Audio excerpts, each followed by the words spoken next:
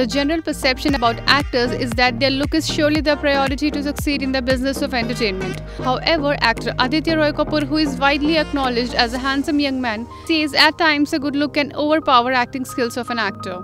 I do not want to think about it too much, though in all that reviews I read at least one line about the way I look. People talk about my look, but my appearance is not in my hands. If we look at the West, whether it is a Brad Pitt, Leonardo DiCaprio and some other mainstream actors, they don't get enough credit for their acting skills at times, but their screen presence and how handsome they are. People can discount their acting skills and put it down to their looks. When it comes to me, I have no control over it, but surely I want to establish myself as a combination of both, Aditya told INS. When Aditya was asked when was the last time he looked at the mirror and said, "Wow Aditya, you are hot," he laughs. "No, that does not happen. I mean, I don't do that. Who does that? I think before the shoot of Malang, I saw myself in the mirror once and felt that my body is looking not bad. That is it. I don't know how to answer this question," he blushes while responding.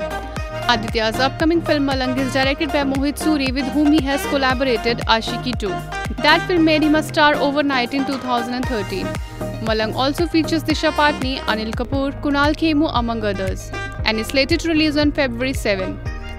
INS report.